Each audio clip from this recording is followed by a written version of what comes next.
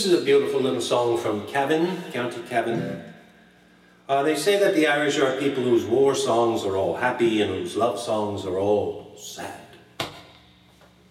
Well, this is a love song, and it's not exactly about unrequited love, but you might say it's about soon-to-be unrequited love. As I walk the road from Killashandra, weary I sit down. It's 12 long miles around the lake to get to Cavan Town. The altar on the road I go, one seemed beyond compare. Now I curse the time it takes to reach my Cavan Girl so fair. The autumn shades are on the leaves, the trees will soon be bare.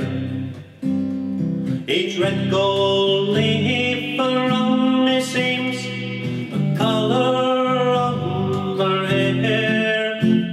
My gaze retreats, defies my feet, and once again I sigh, for a broken pool of sky reminds the colour of her eyes. At the Cavan Cross each Sunday morning, it's there she can be found. She seems to have the eye of every boy in Cavan Town.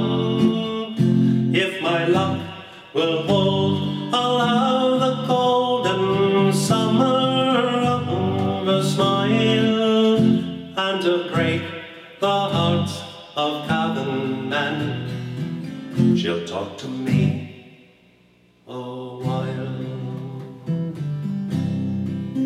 So next Sunday evening finds me homeward, Killashandra bound, to work a week till I return to court in Cavan Town.